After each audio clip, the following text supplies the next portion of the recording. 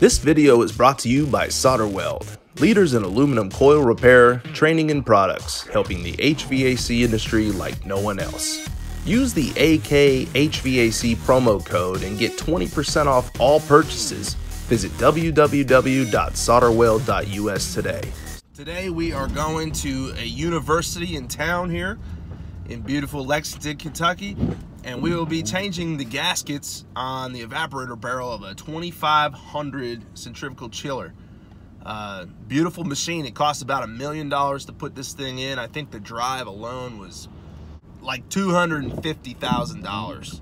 So we're gonna head down here. The barrel should already be drained out, so probably the majority of the morning here will be spent me just trying to get the damn heads off. There's probably about 1 million bolts in this thing.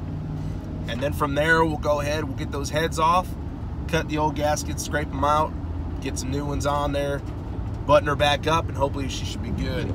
They hydrostatic tested it, I think up to like 300, 400 pounds, and they found the evaporator to be leaking from the factory. So we'll get her done. Hey, good morning. Can I just get a medium coffee, cream and sugar? Medium hot, cream and sugar, anything else? That's it. 217. Thank you, sir. You too.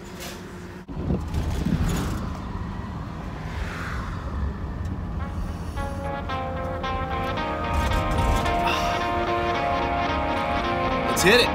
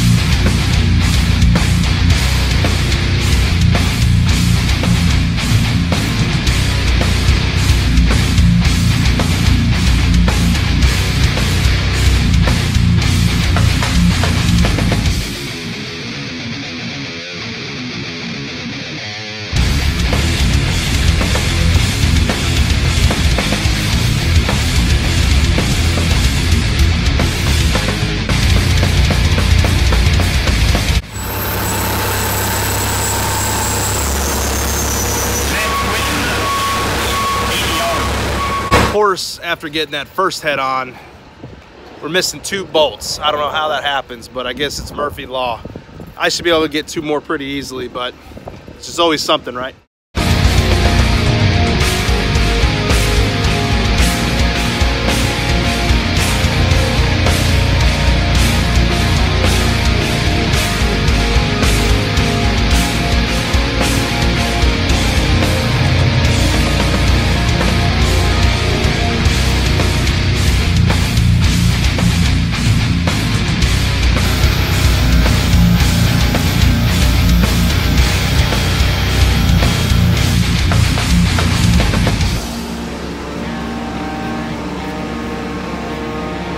We're gonna have to go to plan B here.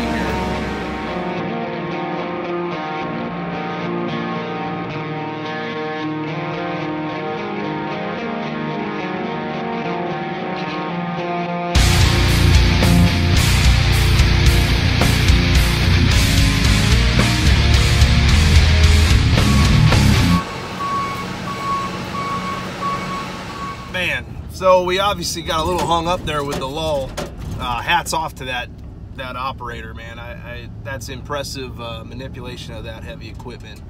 Oh man, I got quite a hard hat mark there, don't I? So we've got the marine box set now. I'm gonna grab a bite to eat here.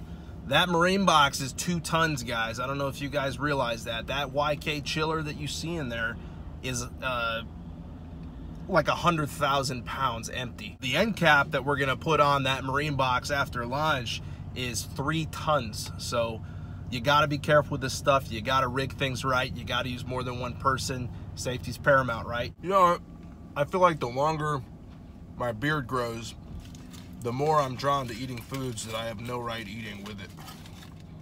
What is this at? A gyro? Gyro? Gyro? What the out?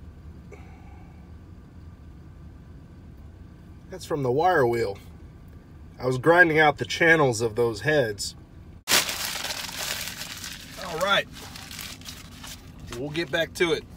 I wasn't able to film everything I did this morning, but basically we had those heads already pulled off when I got there.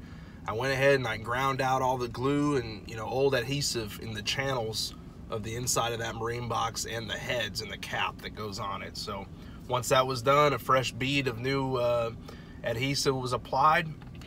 The new gasket was run out, cut, measured, and then tapped in with a rubber mallet. That's all there is to it. So all we have left now to do is get that cap on the marine box and then tighten all 50,000 bolts.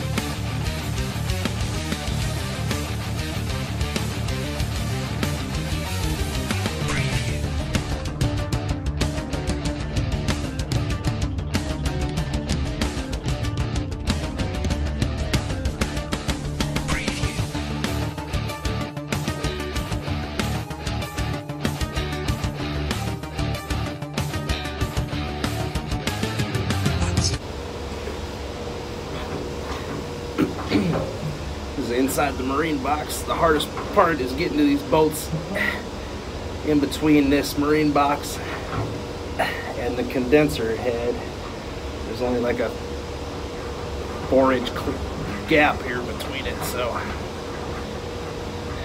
all I could do is get a ratchet in there and the socket and sweat it out.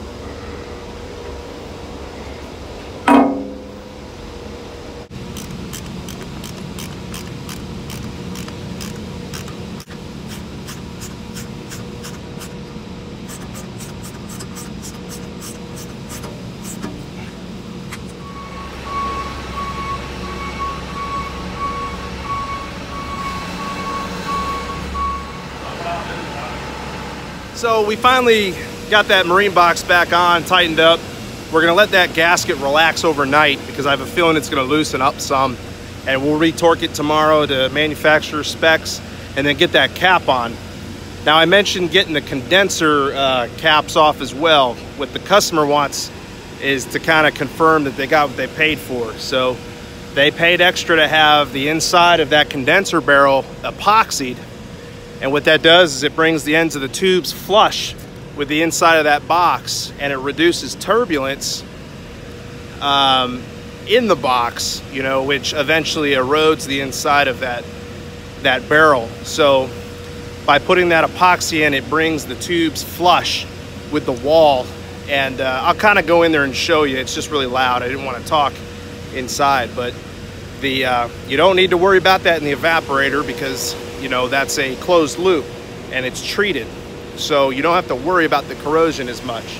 But on these condensers, they paid extra for that. So while we have the machine offline, they want us to pull the heads off and make sure that the factory did what they said they would do. And hopefully tomorrow, when we get the cap on, tighten everything up, we've taken care of any leaks that they may have had before.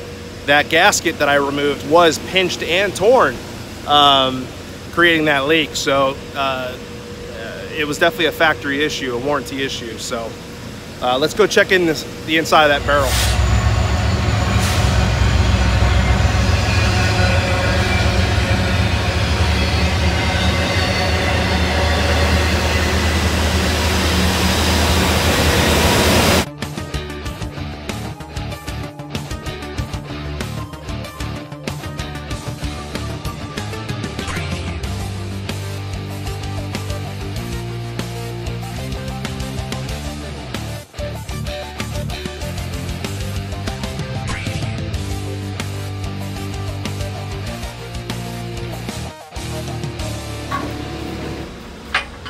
So you see here in the evaporator marine box, these tubes that are rolled in.